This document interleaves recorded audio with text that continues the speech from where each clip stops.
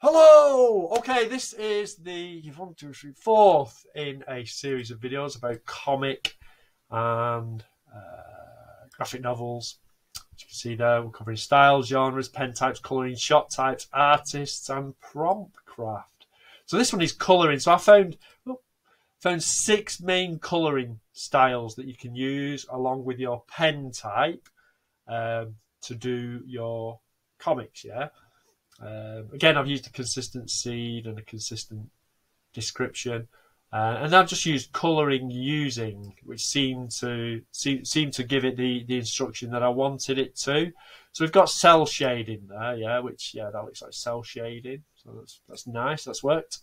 A lasso brush. I'm not 100% sure what a lasso brush is, but that looks similar to what the images online when I did my research look like. A textured brush, see, that's got a nice texture to it.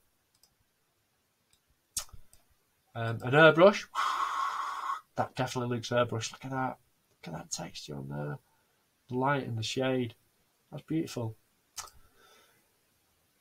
Flat style, yeah. So that's done. It's done flat style. So that's what kind of, yeah. I like the way it's fragmented him. Yeah, so that's really cool. And then the final one is painterly. So there's only 6, so this is probably a really short video unless I start talking for ages. But yeah, 6 styles.